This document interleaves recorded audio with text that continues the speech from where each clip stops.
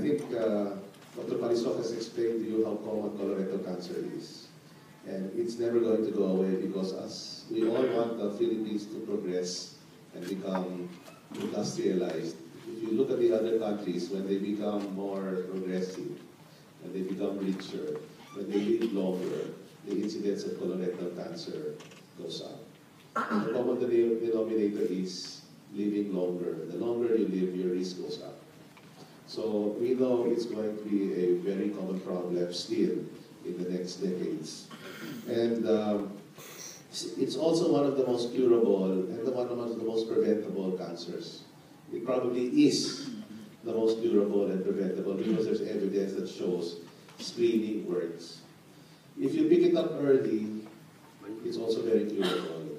And the mainstay of cure is usually surgery. You can remove it early.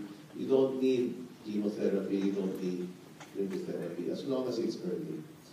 So surgery is the mainstay of treatment, and I won't go into the basic surgery. I'm here to talk to you about what's new in surgery.